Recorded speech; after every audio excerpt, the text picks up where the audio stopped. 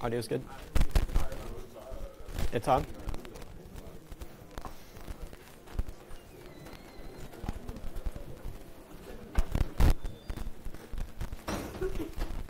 Right.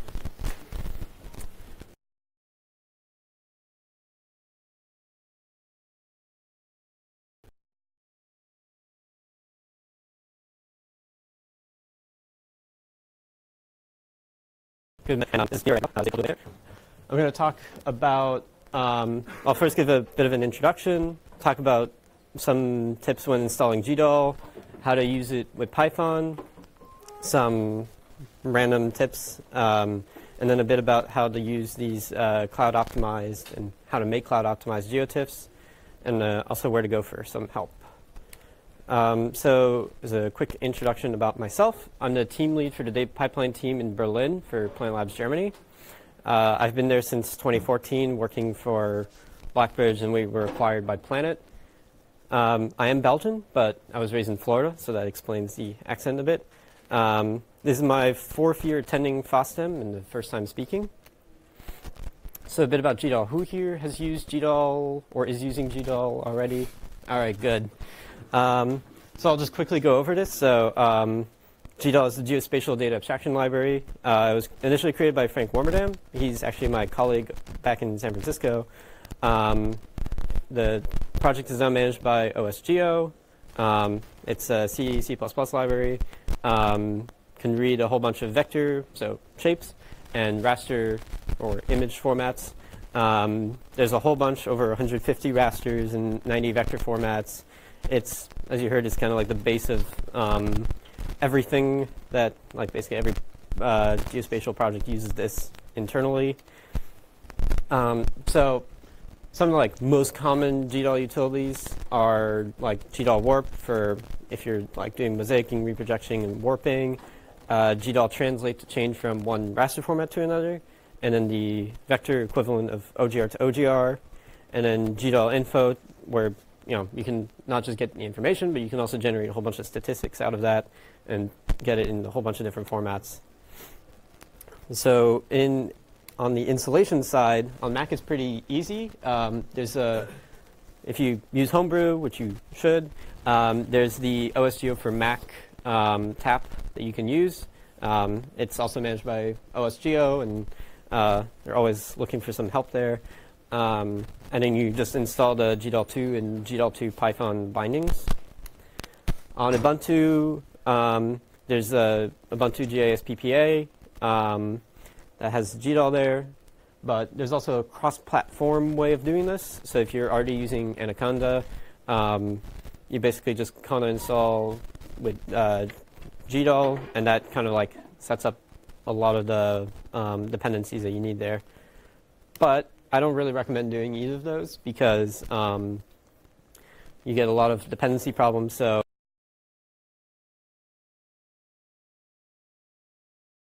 Planet, we use a lot of VMs and containers to isolate all the system dependencies to basically make it so you can just rebuild the whole system and get back to a working configuration.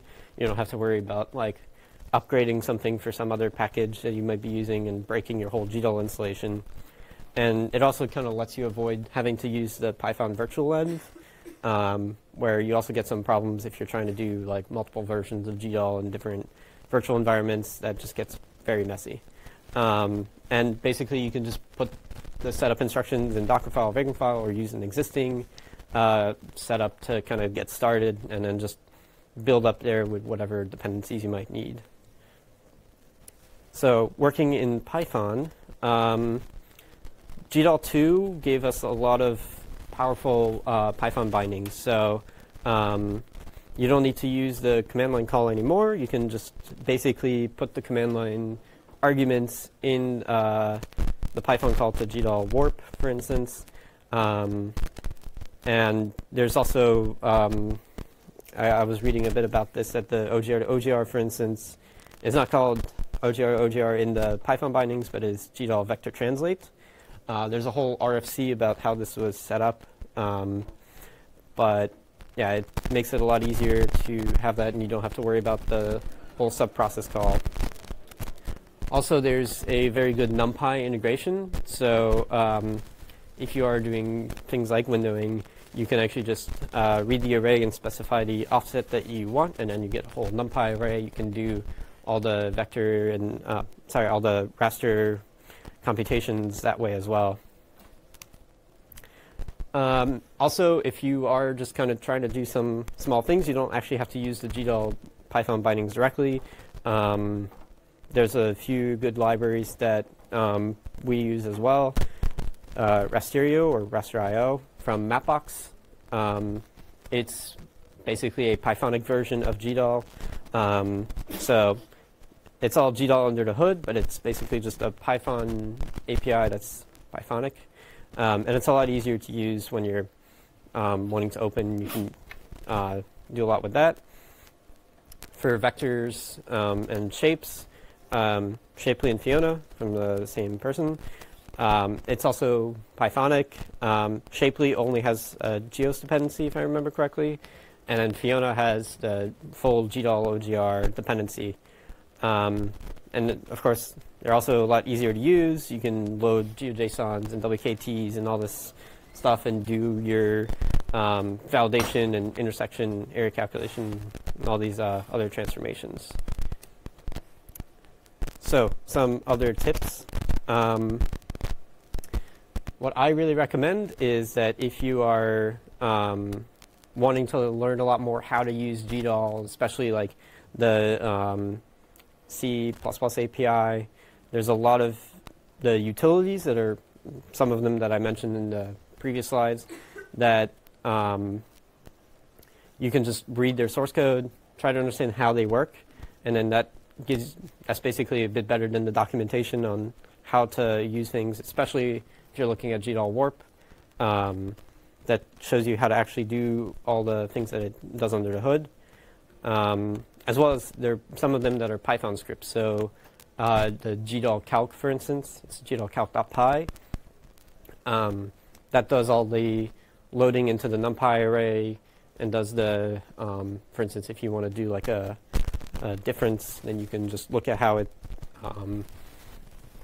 extracts the operations and executes them. So that's basically my first tip on that. Also, if you're working with geometries that you get from random places or that you're generating, sometimes, especially around the dateline, you get some weird issues where the geometry doesn't validate anymore. And basically, you can just apply a zero buffer on it, and then that OGR kind of magically makes it a valid geometry. So really helpful whenever you're having weird problems with geometries. Just apply a buffer to it with actually no buffer, but that makes it work. There's also VRTs. So VRTs are virtual data sets, and you can basically treat a whole bunch of imagery tiles as like one big image. You can also basically take a big image and chunk it up into smaller files and then join it all back together in this VRT, which just references all the images and where they should be in if they were one raster. Oh, sorry, screensaver. Yeah, so VRTs are just basically XML files that describe all the operations. And they do need everything to be in one common projection. So just keep that in mind if you are trying to do that. The other really cool thing is that a lot of imagery providers are now making cloud-optimized GeoTIFFs. So what's cloud-optimized GeoTIFF? So these are GeoTIFFs that work a lot better for cloud processing. So essentially what they do is they have like the header information in the very beginning, and it's a tiled image, so usually 256 by 256 or 512 by 512 tiles. And they also have all the overviews built in. Sorry. By doing this, you can essentially just do a range request, so you can get the header, or GDAL can basically get the header, and then figure out what byte range the imagery that you need if you're doing a window, or where the overviews are if you're just getting some, if you just need the overview of the image. And then it downloads only the data that it actually needs. So if you're using the VSI curl driver in GDAL, you can basically just put the URL in there and of the image. If you're getting it from Open Aerial Map, Digital Globe, Planet, the Landsat 8 bucket on AWS is also in this format. And there's a whole bunch more. COGeo.org has like a lot more information about this. But it can really save on the download times and not having to download the whole raster just to get the small piece that you need. If you're generating image and you want this to be in the cloud optimized GeoTIFF format, there's basically two things that you need to do. If you don't already have overviews built, then you would just use GDAL add overviews to build the overviews. So basically just put your image where it says in.tiff and run this. Should be pretty quick. And that actually modifies the image and puts it in directly. If you are doing an external overview, it's not going to work. The second thing is to then do GDAL translate, where you basically tell it that you want it to be tiled, and you want to copy the overviews that were in there. And then this recommends to use LZW compression. You can also use deflate, but there's some issues. Some things aren't fully compatible with deflate. And the other important thing is that when you're hosting it, the server needs to support the range request, so HTTP 1.1. If you're just putting it on S3 or Google Cloud or Azure, they all support this byte serving, as it's also called. To use a cloud optimized GeoTIFF, basically if you're using the VSI curl driver, that's all under the hood, handled magically. Some examples are on the GDAL wiki. There's also a good, basically, Jupyter notebook that describes that, and it's linked here. I also have the presentation uploaded on the FOSDEM website, so if you look up the page for this presentation, you'll see the presentation linked there as a PDF. So here's an example of using the VSI curl driver. As you can see, it's basically just doing the /VSI curl / the URL. So this one is a Landsat 8 image on the Landsat AWS bucket, which is a great open data source if you want to start playing around with raster and need some imagery.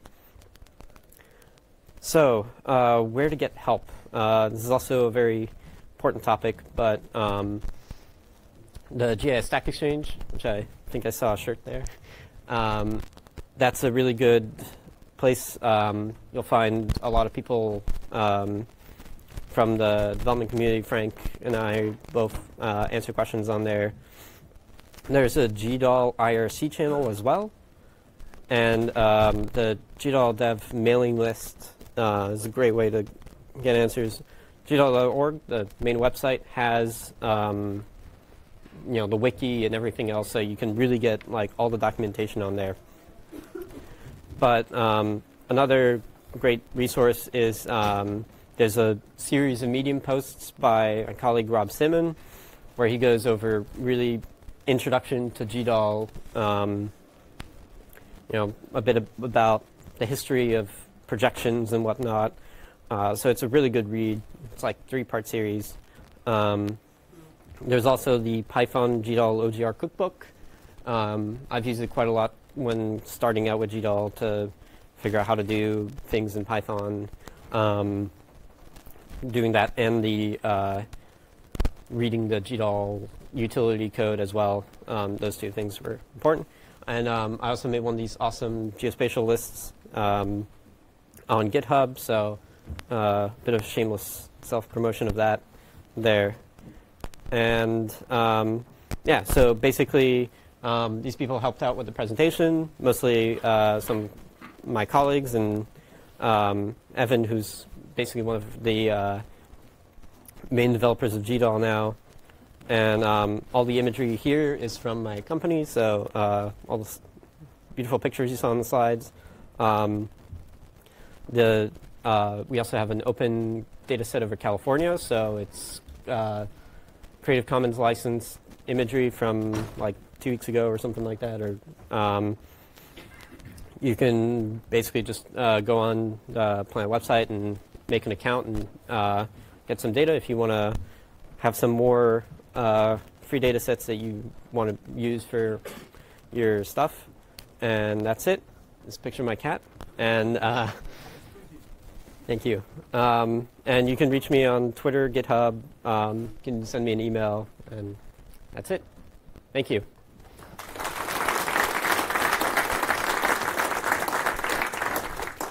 Any questions? I have a question. Yes. Support for this optimized styles. You need the latest version? Not yet released? No, this has been supported in GDAL for a while, actually. So the cloud optimized GeoTIFFs are nothing really new. It's more like leveraging existing features of GDAL in kind of like a bit more standardized way. So.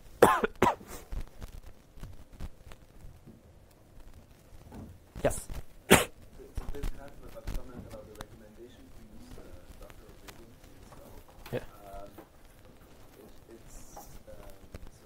It is indeed easy to install GDAL that way, but let's say you want to actually have a pipeline that uses a bunch of software and point cloud processing, machine learning, whatever. Then you actually want them together, and that's the problem I see with Docker is that it's not easy to put them together. You basically or what is your recommendation when you want to put stuff together, but all these libraries separately recommend using Docker? So the question is, when you have all these different libraries and you, they all recommend to use Docker, but they have their own Docker containers, and you want to basically put them together. We kind of have had the similar problem of doing that. We rely heavily on GDAL, but of course there's other libraries that you need to use. And basically one of the things you can do is to kind of try to glue these different Docker files together. So to like look into it and build it that way.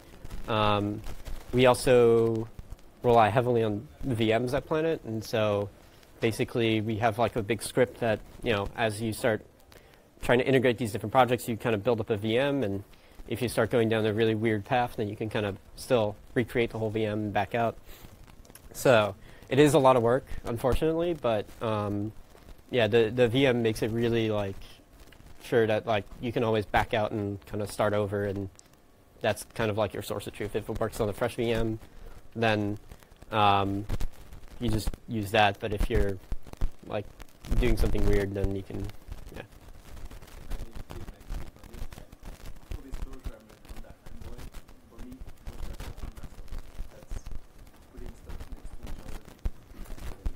Yeah. Actually, you only need 3 environment variables for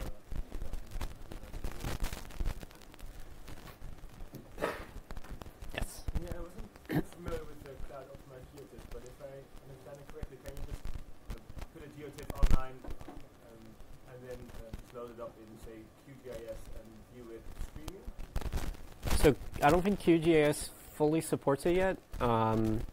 I think in QGIS 3, which should be released sometime soon, they will have some of that support, but yeah, it's not fully supporting QGIS yet. So the question was, are cloud optimized GeoTIFFs supporting QGIS? Yes,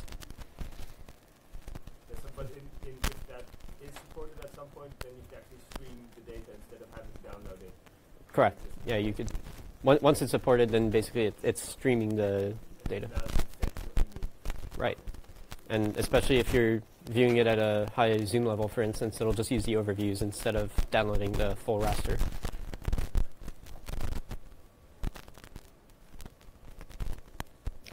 Any other questions?